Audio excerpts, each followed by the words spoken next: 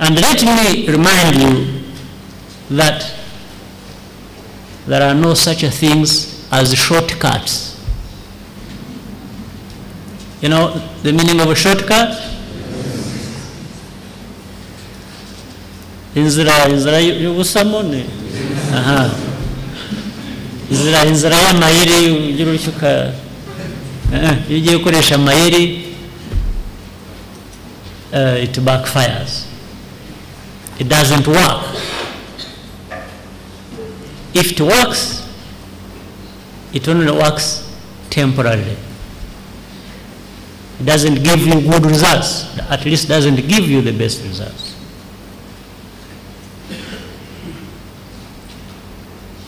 And all this is derived from commitment.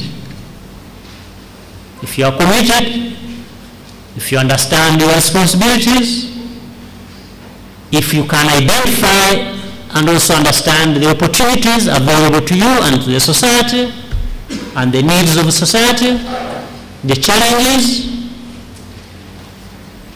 then you just move ahead and make your contribution. But to make effective contribution, you must build capacities. You must study. You must learn. You must acquire knowledge.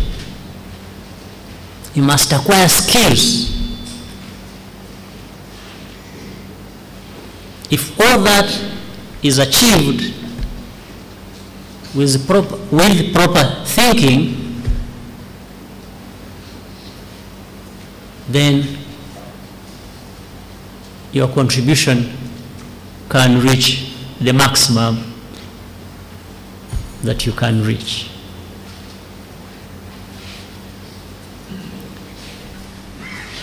And most of these things I'm talking about are not just stories, it's not rumors, it's not, all these are things that are there. All these are things that are possible. All these are things within your reach.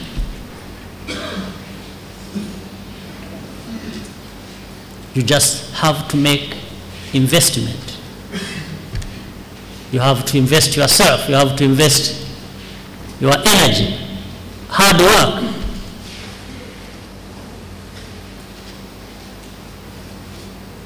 And you'll achieve all of these things.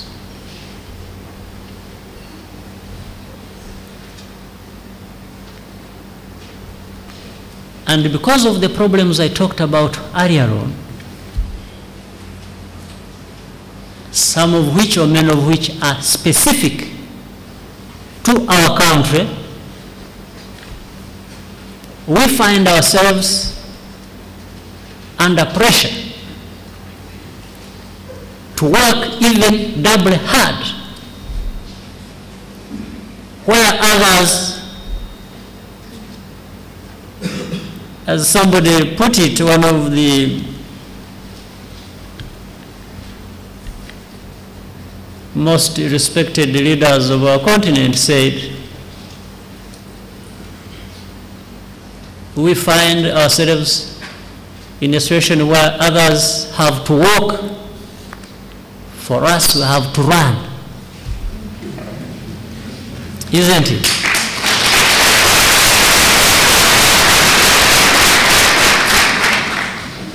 When some other people have the luxury to walk and feel good and relax and, you know, depend on some of the investments they made long ago and the hard work and the sweat, you know, of long ago. For us, we're just running in search of all these things that we deserve to have, we need to have, but which we don't have.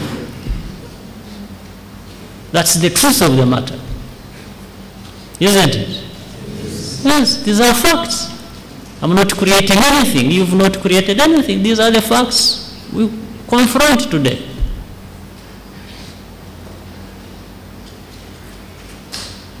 these are the real issues of our real life.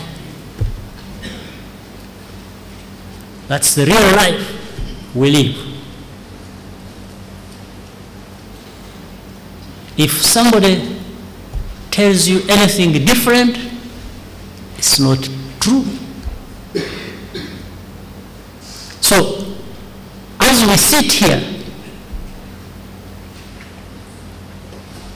young people, in Hore, the very young leaders of today and leaders of tomorrow, we have to be thinking about this.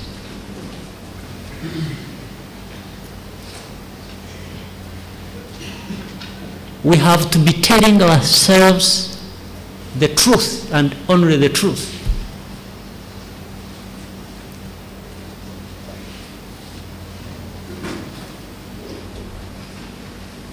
Do you also have ambitions?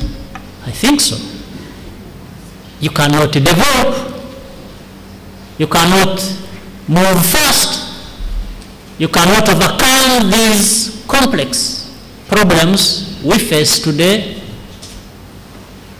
without being driven also by the ambition. The ambition to achieve, to succeed, to be better every day, every week, every month, every year.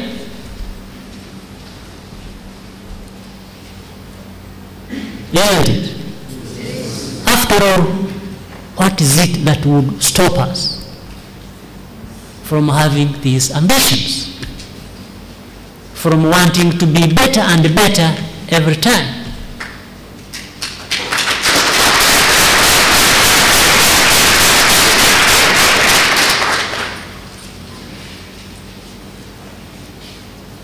What is it that should stop us from fulfilling our dream?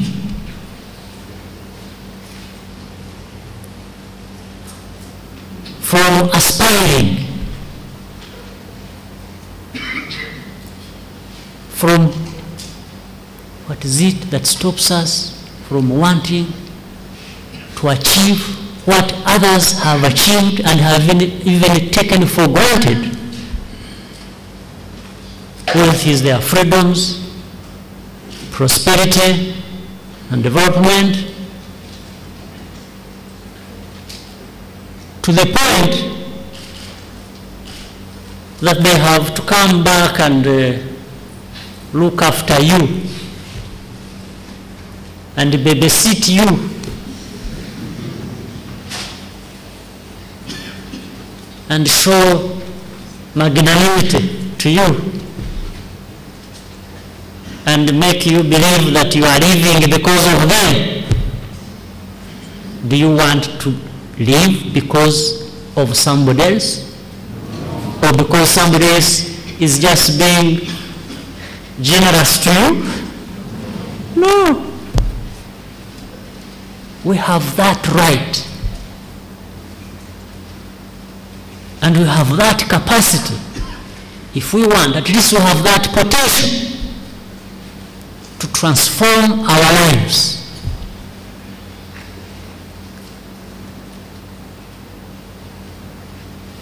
But it all starts with the attitude, with the mindset,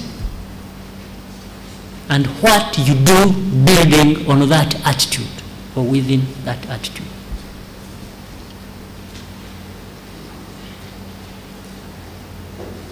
You will never develop if you think you will never succeed if you think that someone else is going to come and do something that takes you there for you. Where did you see that? Tell me one example. Just one example in the whole world. Tell me that in such and such a place, in such and such a country, people developed, people became free,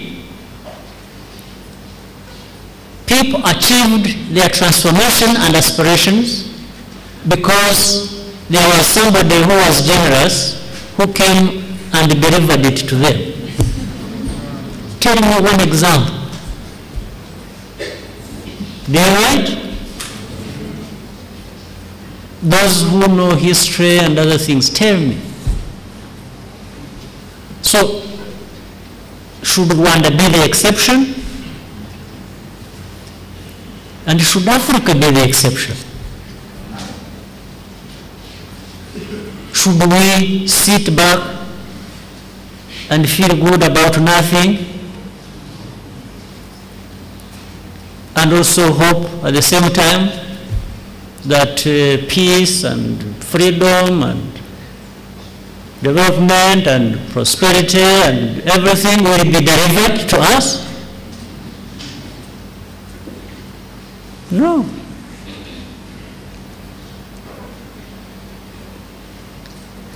And there is no better age group